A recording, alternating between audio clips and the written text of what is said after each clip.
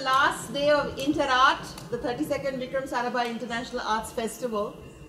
It's very nice to see many of you every night here, and we hope you've been having a good time. We are very privileged today to have with us one of the world's best known flutists, Linda Wetherill. She has been the main flutist for composers like Pierre Boulez and Philip Glass.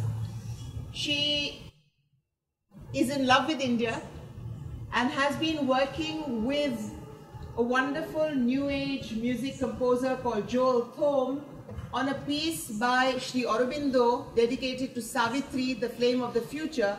That is how we got in touch with each other, and she will be playing an extract of the piece tonight amongst other things.